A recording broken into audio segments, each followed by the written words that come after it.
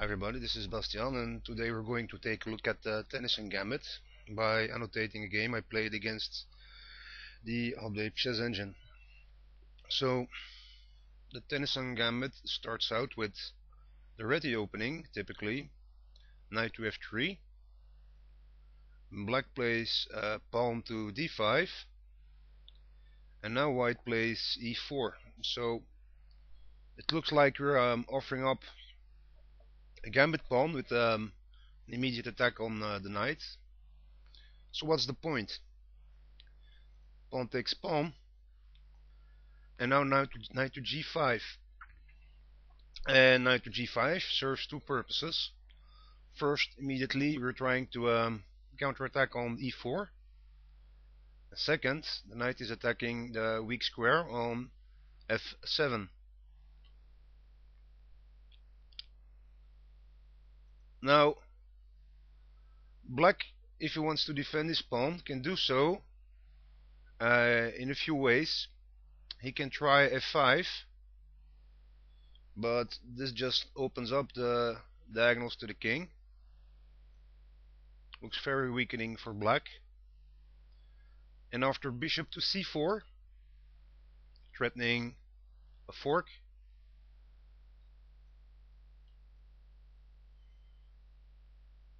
black can either play the unnatural knight to h6 to cover, or he can try e6 to give back the pawn.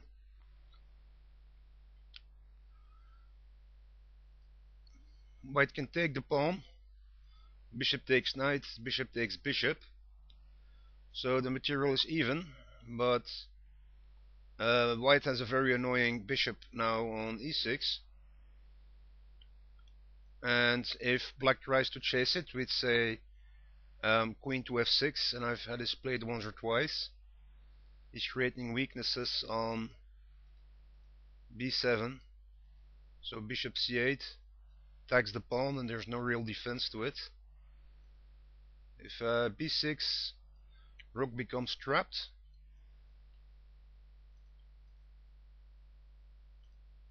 Queen to c6,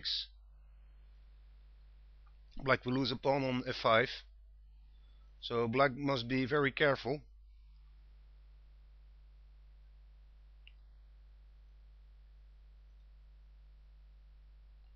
Instead of f5, black can try queen to d5, attacking the knight and protecting the pawn. So at this point, white can play knight to c3 to chase the queen, because then simply queen takes knight. So after queen d5, perhaps d3 is best, protecting the knight. Pawn takes pawn, now knight to c3 to attack the queen.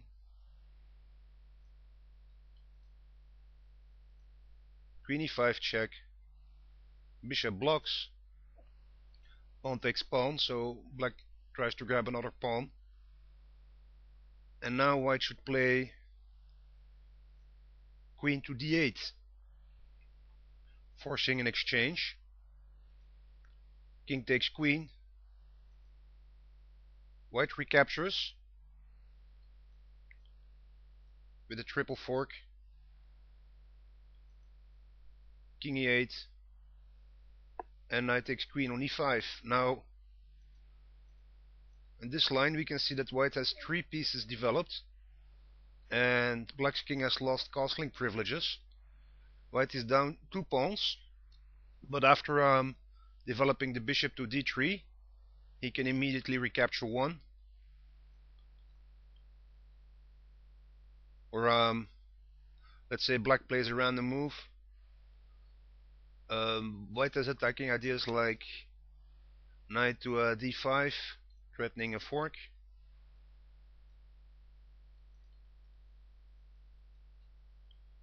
And if king to d8, black walks in another fork. So there are plenty of attacking opportunities for white, and white has knight compensation for the two pawns.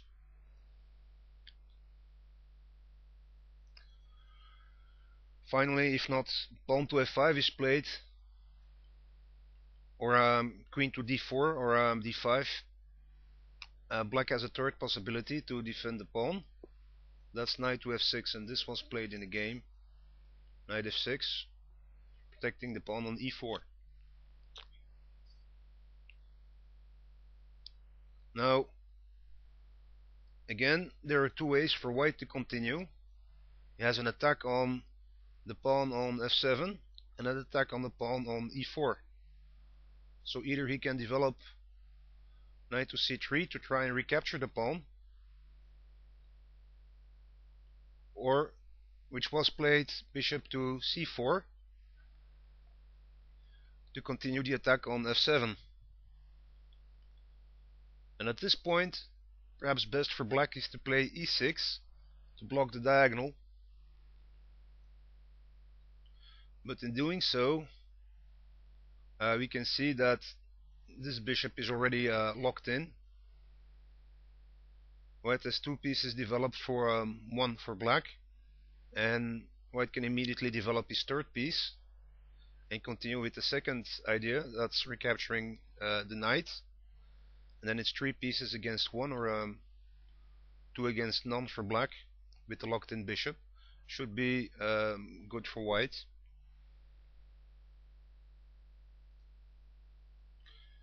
But e6 wasn't played. Black instead tries e5, and in playing e5, black signals he's willing to give up his pawn on f7, so black will be giving back a pawn. But the point is to develop the bishop to g4 with an attack on the queen. So I can take black's queen and he can take my queen. So knight takes pawn on f7, bishop takes is also playable, bishop to g4, and white must continue accurately now. If, say, f3 to block the bishop and simply create the threat on the queen, we can get pawn takes pawn, knight takes queen, pawn takes g2, threatening to take the rook and promote, also threatening the queen on d1, also threatening the knight on d8. So if queen takes bishop, black can promote, queen check, and knight takes queen, so that's losing for white. Otherwise, if bishop e2 to block the bishop, promote, check, check, check, and mate is losing for white.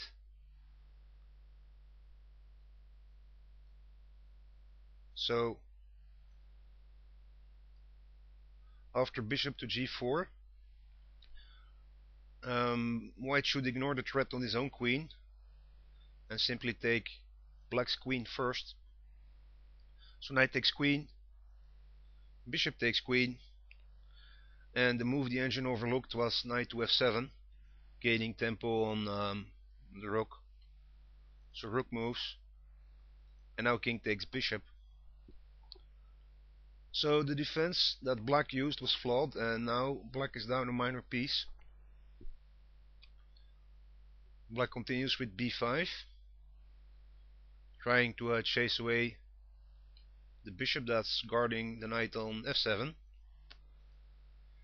Bishop retreats, c5, trying to cut off the bishop and perhaps even trap the bishop. Bishop e6, knight to c6. Now the knight can flee with tempo with the discovered attack on the rook. Black must waste one more move with rook to h8, and finally rook to e1, and white will recapture his gambit pawn.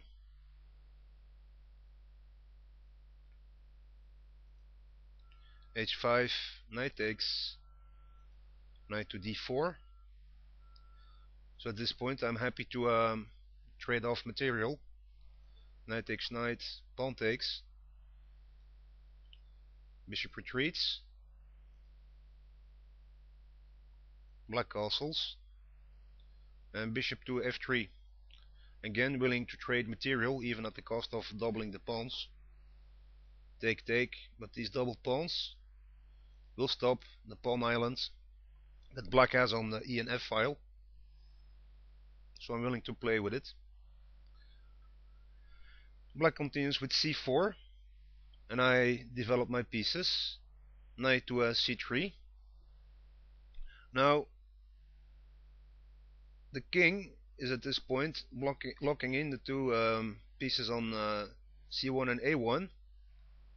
So I'm counting to break on the queen side and exchange pawns to free my pieces. b4, so the knight has to flee to e4. Bishop g7, a3, and I'm breaking through. Pawn takes pawn, rook takes pawn, king to b7, b3, bishop to a4, take. Not only are we seeing that my pieces are becoming entangled, but also the king is getting weaker and weaker on open and half open files. f5, knight retreats, bishop d6, and bishop to a3, looking to trade off my locked in bishop. So we exchange. Again, I'm willing to exchange material because I'm up a minor piece.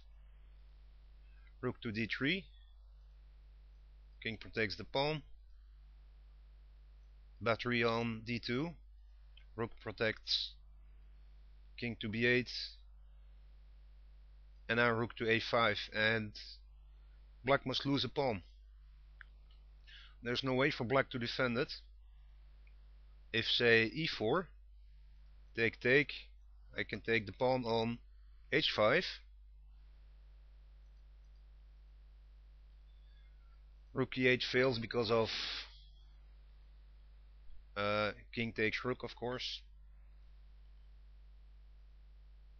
Rook d5 loses a rook as well. So there's no way to guard the pawn.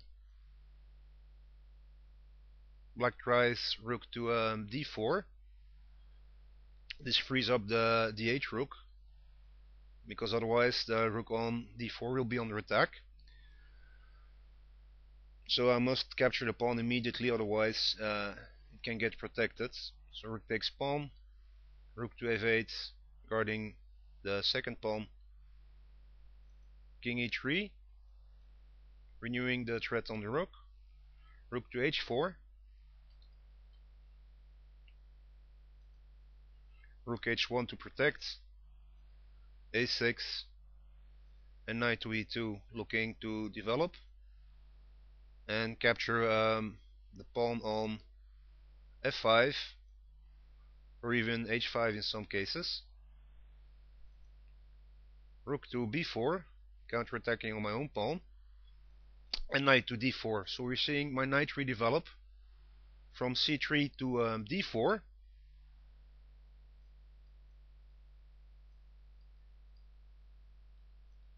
Knight is currently guarding the b3 pawn,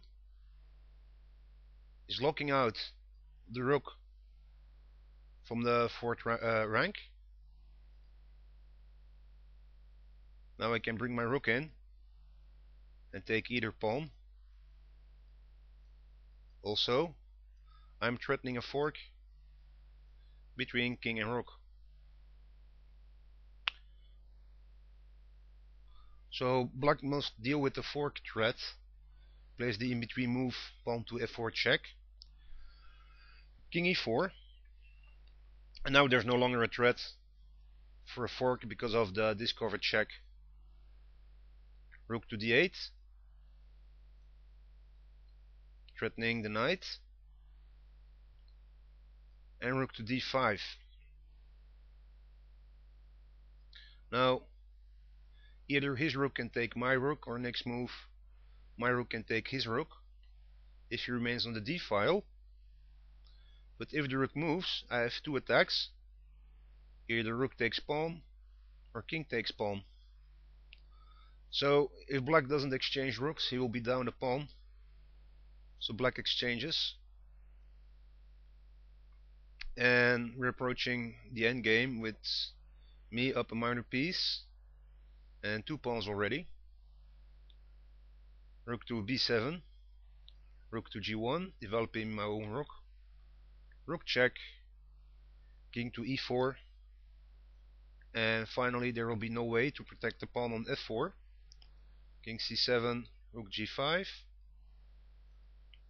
check. I take the pawn on f4, guarding the knight. Rook h7, and now I'm redeveloping the knight in order to take the final pawn.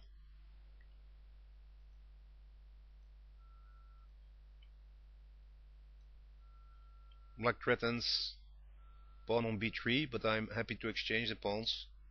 So rook takes pawn, king e2, knight e4. I'm swinging the knight back into a better position. Nice outpost on e4. Check. And I'm advancing the h pawn because the 4th and 5th rank are currently protected. You exchange the final pieces, and now it's just a matter of getting a few pawns across.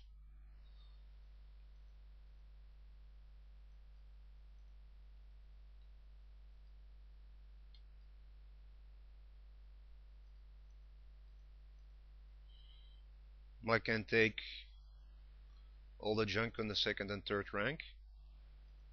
I just care about the two pawns at this point. And finally I calmly approach the enemy king until he's checkmated. So that was my game using the Tenisson gambit, which is basically a Budapest gambit with colors reversed. A nice system for attacking players. I hope you enjoyed watching the vids. Please leave a comment and have a great evening.